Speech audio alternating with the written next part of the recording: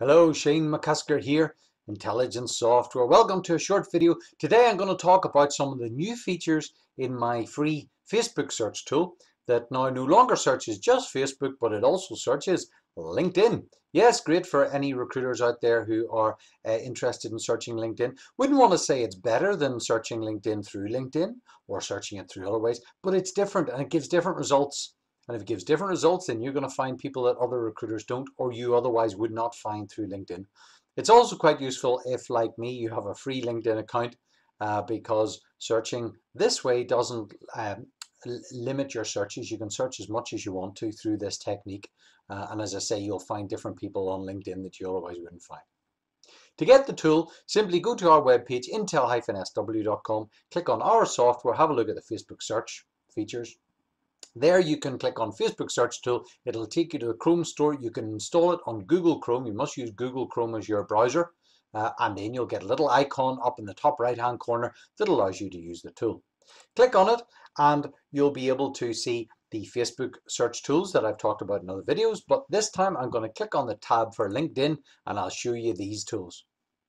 Okay, this is it's quite a complex search engine search that we're using to search LinkedIn. It does all sorts of clever stuff. I'm not going to go into detail of how it works. I'll do another blog on that. Suffice to say, it does work, and this is how you use it.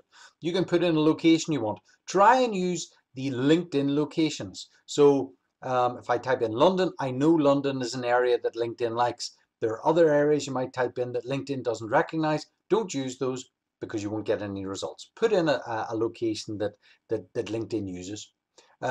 The job titles, you can put in a couple of job titles.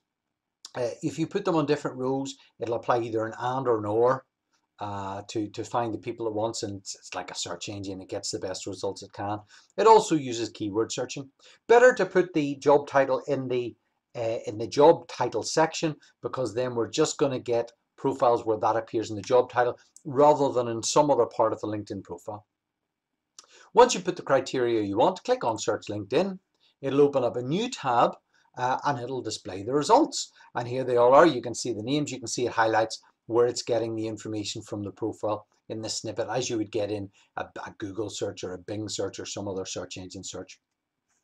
What you can also do with this tool, once you're on a search result page, open up the tool again, click the green download button, and it will download all the results it finds into a convenient CSV file format, which can be opened up in Microsoft Excel or some other tool. Whenever you do that, you'll see that you've got the name of the person, their public profile, the role that they do, or their job title, the organization which they work, their location, and then the snippet that you find. So it's a really useful way to do this. You can run a couple of searches, put them into Excel and remove the duplicates, and then you can work from this to narrow down your search from a long list to a short list.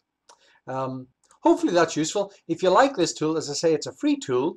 We give it away for fun. Please share it. That's the price you pay for using it. Please share it. If you've got any suggestions as to how to improve it, please let me know. Connect to me on LinkedIn. I can add you to my mailing list if you do. Follow me on Twitter or just send me an email, shane@intel-sw.com. I look forward to hearing from you. Thanks for your time. Enjoy. Talk soon. Bye.